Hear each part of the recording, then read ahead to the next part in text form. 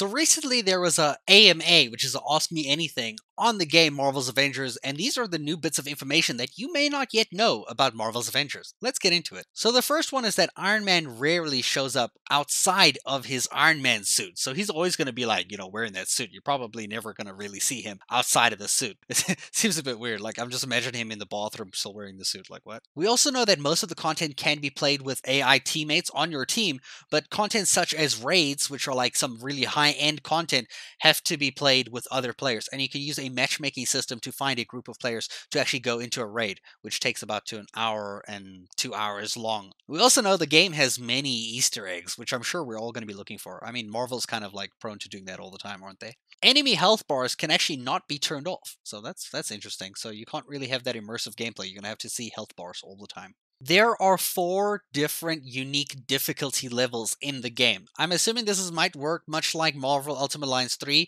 where you kind of just have to play the story of the war zone. In Marvel Ultimate Alliance 3, it was friendly, mighty, superior, and then ultimate. So I wonder if they're going to adopt the same difficulty system. Where there are 80 Warzone missions, this doesn't mean that in each mission it's like entirely unique. They will use some of the same maps, but just change what kind of enemies are there or what objectives you have to do in that map. So that's how the war zones are going to work. That's why we have so many unique war zones. It's kind of just reusing the same map in just different ways. Here's a very interesting one. If you play with a friend on Marvel's Avengers, it will actually set the difficulty to the person with the lowest gear level in your party. So if your friend's very new at the game and you're at the end of the game, the difficulty will automatically be set to what your friend's low difficulty or power gear level is. So when you're trying to queue and do like really, really hard stuff and get really good gear, you're going to have to play with people who have really good gear. So that's how you're going to have to play the game to get like really good stuff. Some later game content will actually require you to level up all your heroes to be able to complete those different like things in the game. So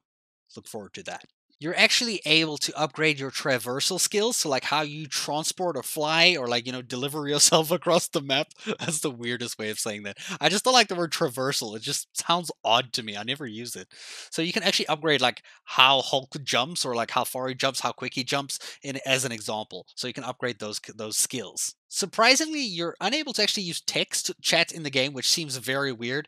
You're only really able to use party like chat game, like, with a microphone connected to the game and speak to people through that kind of means. Looking at how long certain things take in the game, drop zones can take about 10 minutes. War zone missions can last about 15 to 30 minutes. The villain sectors, or I think hives, can last about 30 minutes or so, but that's just a guess. And as we talked about raids already, those can last as like how a normal raid would last, 1 to 2 hours long. So it's quite a long kind of end game content thing that's going to be really difficult, and you'll have to find a group of people who are like really like, want to get this thing done and like do it right.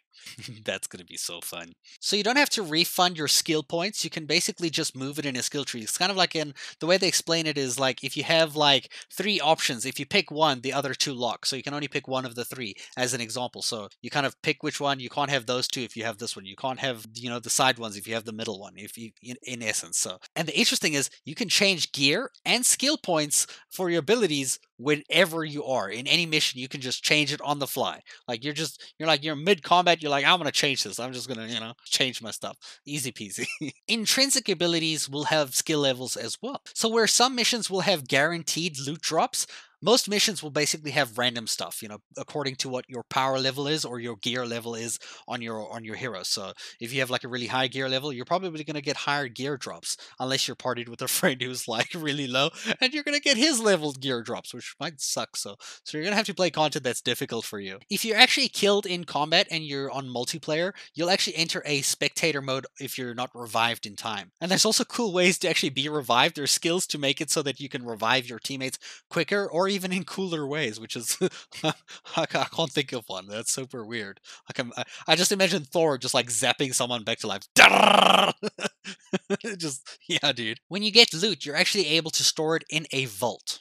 So yeah, you can store your stuff. At least. You are able to access the photo mode in co-op, so you can take some really cool photos with your friends. The photo mode also comes with different lenses and filters to take different styles of photos in-game. So the main attributes to build your heroes around are melee, ranged, heroic, and defense. So you can build your heroes however you want alongside those 4 different kind of styles. When you play a harm room, you're unable to actually change what happens in the harm room. They're all pre-made, so you're unable to actually make any of your own changes or make your own harm room. You have to play what's already made for you. You can get 2 different types of nameplates in game, one for like all of your heroes and one for just like one unique hero. Some of the war zones that you have to do require specific heroes to play, so you're unable to actually always go into a warzone mission with whatever hero you want. You have to pick certain ones that are catered for that story or that mission. A very interesting thing is, because a party consists of 4 teammates, if you join one other friend, you get to take one of your AI teammates who will actually be the same hero as your normal AI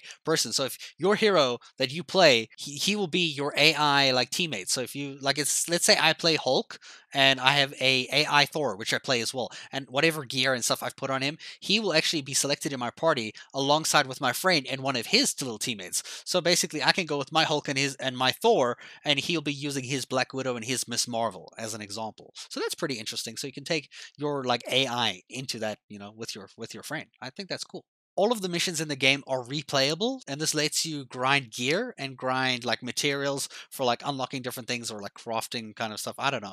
I don't really know where this is gonna go, but it's to kind of like just craft stuff or make new things or like just when I hear materials, I think Warframe, dude. I'm thinking Warframe right now. And those are some things you might not have known about Marvel's Avengers. Let me know which one was most surprising for you in the comments below. I hope you guys enjoyed the video, and I'll see you in a future one. Thank you for watching.